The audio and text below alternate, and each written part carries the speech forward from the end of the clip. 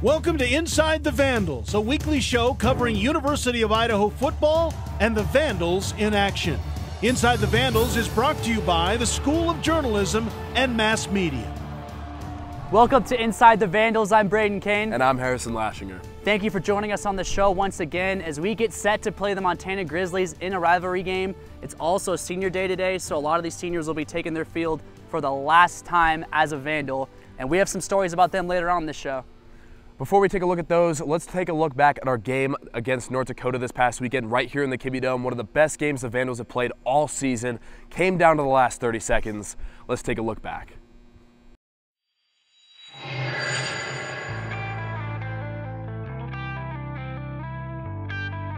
It's quiet in the Dome now, but just hours ago, the Vandals had this place rocking as they staged a heroic comeback against North Dakota. The Vandals came into today's game looking to protect their perfect record in the Dome against a strong Fighting Hawks offense.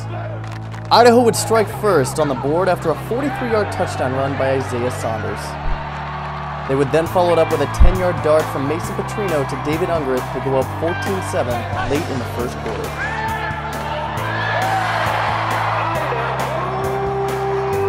North Dakota would answer with a touchdown pass of their own to keep the game locked at 14 going into the half. Idaho found themselves trailing by 10 early on in the fourth quarter with little offense to show. But with just over 8 minutes to play, the Vandals blocked a punt and returned it for 6 to move within 3 points and give this team new life. Mason Petrino would get one more shot with just under 3 minutes to drive the ball 57 yards downfield. After a crucial fourth down conversion, Jeff Cotton answered the prayer, catching the game-winning touchdown with 27 seconds left, putting Idaho up 31-27.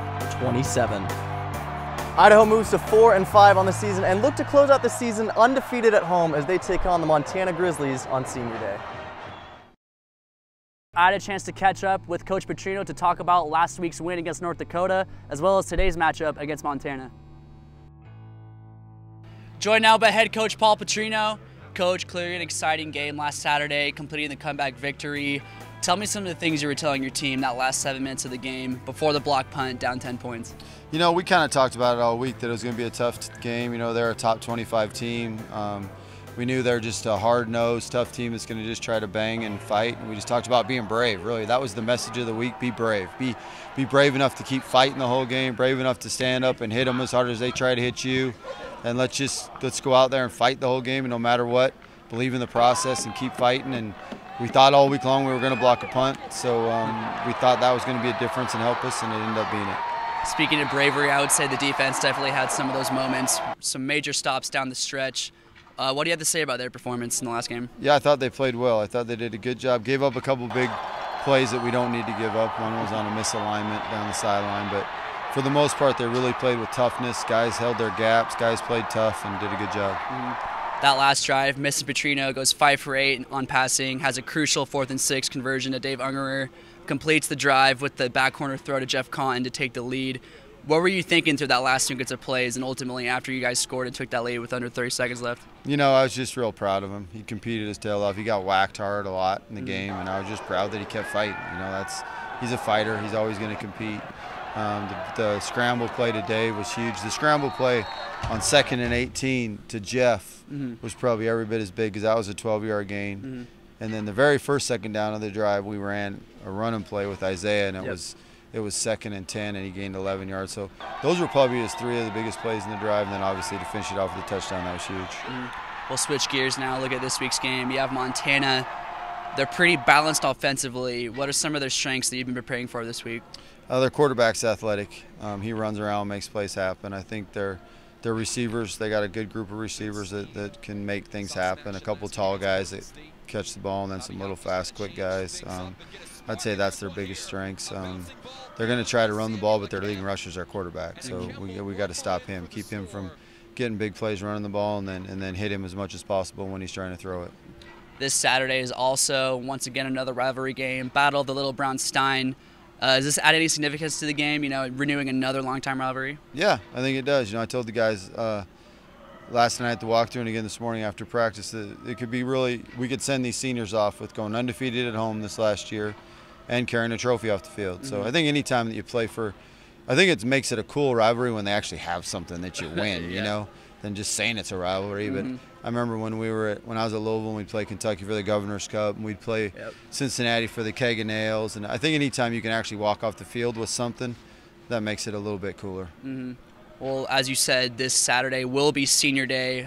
A group of these guys will be taking the field for the last time as Vandals in the Kibbe Dome. What has this group of seniors meant to not only you, but the team as well this year? They meant a lot. They helped hang that banner up there, that bowl banner, you know.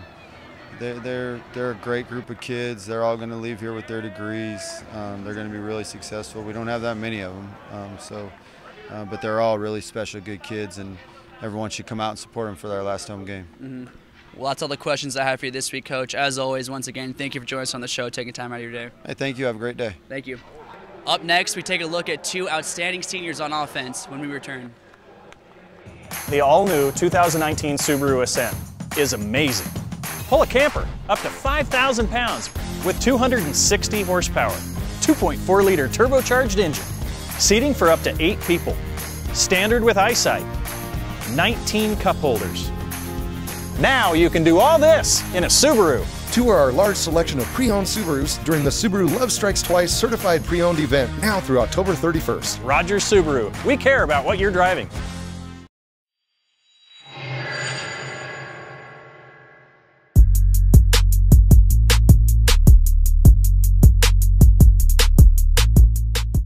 This Saturday is going to be pretty crazy. I don't really know what to expect until the day comes as far as emotions, but it'll be great to have my mom here and have her out on the field and kind of celebrate the past 5 years I've been here. It's great. I couldn't ask for a better way to go out for my senior year. You know, it's a big rivalry game, so just trying to go out here. You know, obviously we're practicing hard and everything. The senior year has been full of a lot of trials and triumph. You know, some wins and losses, and you know, it's been a real learning experience trying to become a leader and try to help these young guys develop and make the program better for the future. I mean, it's definitely family. You can just see it in the locker room. You know, everybody, we all hang out. You know, outside of here too. So yeah, it's definitely a family. And I'm proud to call these guys my brothers. You know, everybody talks about the bowl game season and how great we were, but I've never been undefeated somewhere since I've been here. So that would be great. That'd be great to go out there. And we'll be back on Inside the Vandals.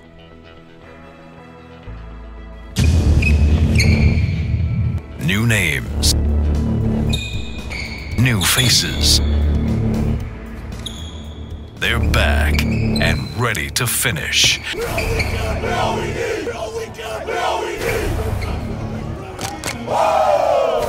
Get your season tickets today at govandals.com. Not only is it senior day here at the University of Idaho, it's also Dad's Weekend.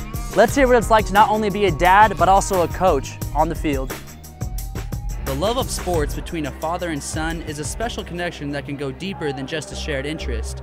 Introducing the important values and lessons sports can behold is a positive and unique experience between a father and son. But getting the opportunity to coach your son in a sport is in many ways priceless. It's been interesting playing for him because sometimes on the field I don't know whether or not to call him dad, coach. The experience being a coach's son, you move a lot, you know, but it's been great. I've got to live in a lot of places. The experience has been awesome, you know. He's always been our coach our whole life, you know. He's always been that guy that we could go to for anything.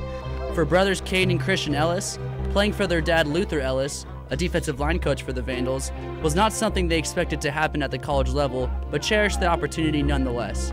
I'm pretty sure I accepted my offer here first, and then after that he was like, Christian, would you mind if I coach there? And I was like, come, you know, I was like, come for it. I didn't know he was going to get into college coaching so soon, but as soon as he accepted it and called us and asked us if it was all right, it was a dream come true, you know. And for quarterback Mason Petrino, son of head coach Paul Petrino, simply getting to be around his dad playing a sport they both share a love for is a blessing within itself. The great thing about playing for my dad is this is probably the 3-year period I've seen my dad more than any other years of my life. So it's been a great pleasure playing with my dad. I saw him play a lot of soccer games, saw him play a lot of basketball games when he was young. But I didn't see him play as much football, but now we get to be around each other all the time, so it's a really good deal. But even off the field, they'll always find ways to be a coach, a role model, a father.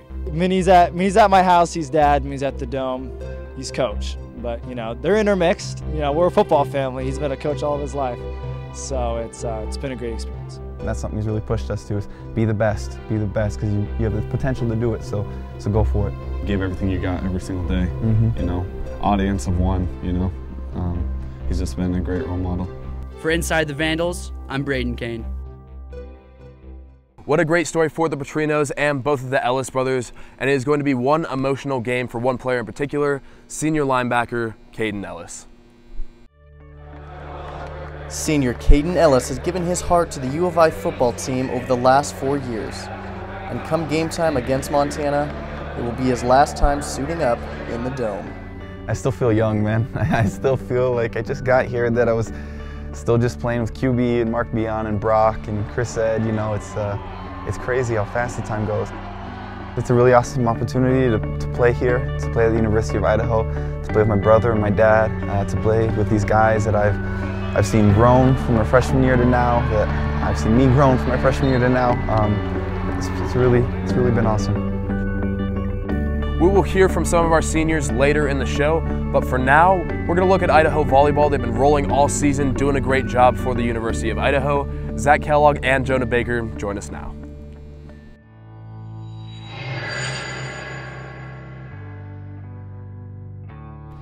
Thanks, guys. And Idaho volleyball been on a tear as of late, Jonah. How have they been able to do it?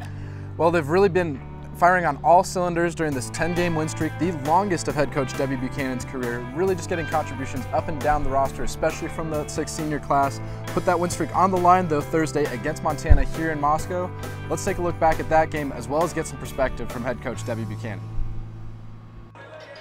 The Vandals kicked off their second-to-last homestand with a bang, taking on Montana in Memorial Gym. Coming off a thrilling 5-set come-from-behind win against Sacramento State, Idaho swept the Grizzlies for the second time this season. The Vandals started off slow, allowing Montana to build a 6-point lead late in the first set, but a couple of adjustments from head coach Debbie Buchanan put Idaho back in the driver's seat to win it 25-23. That momentum carried the team through a dominant 25-11 win in the second, including a pair of 5-0 runs that put the set out of reach. I think we started to play more as a team in set 2. Our serving picked up. We had quite a few aces that game, and it just anytime you can win the serve and pass battle is huge. Montana continued to hang around through the third and final set, tying things up late at 20-20. Idaho seniors then put the Grizzlies away, as Reese Carman recorded a kill and a block, while Kayla Straw added 2 of her 9 kills on the day to complete the sweep. Up next, the Vandals will take on fellow Big Sky frontrunners Northern Arizona in Flagstaff on November 15th. And Zach, as you saw, this volleyball team is really just making all the connections necessary as they get to the back end of this Big Sky season and get ready for the Big Sky tournament. With that big win against Montana, it really seems like they've got everything figured out right now. And the Idaho women's basketball team also starting to get into the start of their season. They played Cal State Northridge in Memorial Gym on Tuesday night. Harrison Lashinger with the coverage from that game.